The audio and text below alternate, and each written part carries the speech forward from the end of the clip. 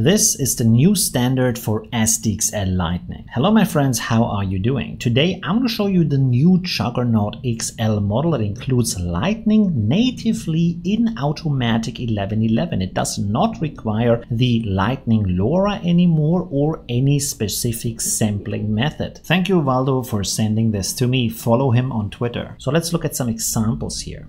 These results I'm showing you are not even upscaled or improved in any way. So here we have the beautiful woman with freckles on her face, the beautiful eyes. All of these details are rendered in less than 4 seconds on a 3080 Ti. Here we have 4 more versions of that same rendering. This again is done without any upscaling. In the next scene we look at an architectural shot. Again, beautiful scenery, beautiful details here for the bed, for the light, for the scenery in the background. Here we have 4 more pictures. You can see that the model creates very atmospheric colors and light and a beautiful composition, which is important to get really nice results. In the next shot, we have here a Native American wandering through the streets of a modern city. Again, very beautiful details, even though the face in this image is smaller. Also look at the details on the feathers and the bokeh in the background. Here again, we have 4 more images of the same subject.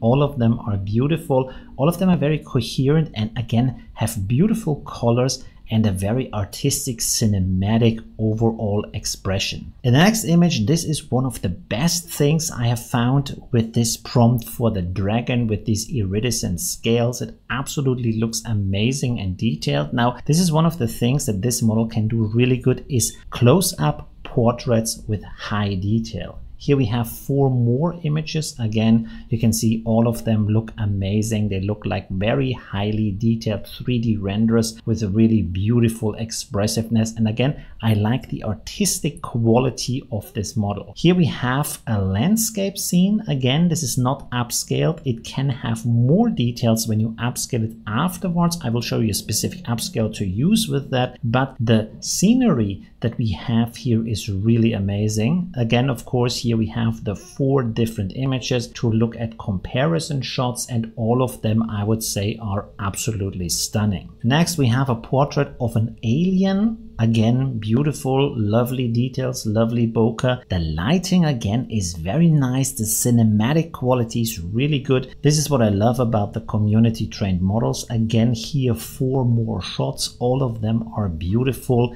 in their quality. Now let's have a look at the website of Juggernaut XL. You can of course download the model. It has 6.62 gigabytes. When you scroll down a little bit, there's an email address for the commercial licensing of this model. If you just use it for fun, you can of course use it, download it, have fun with that. Advice on the recommended setting for the Lightning version. This is the interesting thing here, because the sampler is not a specific Lightning sampler or scheduler. This is just the sampler DPM SDE, which looks like a typo when you first read it, but actually this works. All of the images I've shown you are created with that sampler. 4 to 6 steps. I only used 4 steps. CFG scale between 1 and 2. I used 2 for all of the images. And then one thing I found is that you should keep the prompt short and that you have to add some style words like 8K, masterpiece, raw photography, professional photo, cinematic light, stuff like that, because it makes the image better, which is a little bit strange because usually with SDXL you wouldn't need them specifically,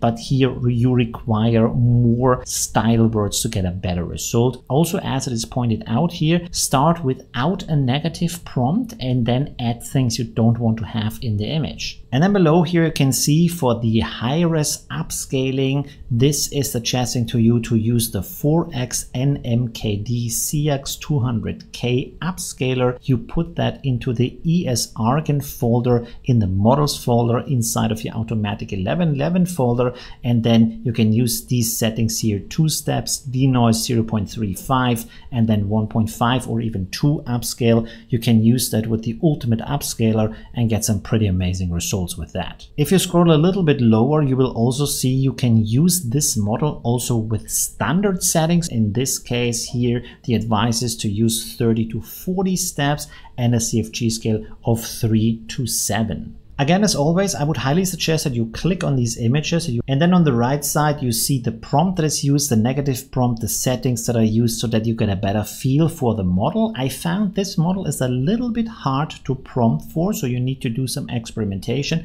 but because of the Lightning short render times, this shouldn't be a problem. Let me know in the comments what you think about this community trained Lightning model. My mind is blown. I think it's absolutely amazing. Thanks for watching, leave a like and see you soon. Bye. Oh, you're still here. So this is the end screen. There's other stuff you can watch like this or that. It's really cool. And yeah, I hope I see you soon. Leave a like if you haven't yet. And well, yeah,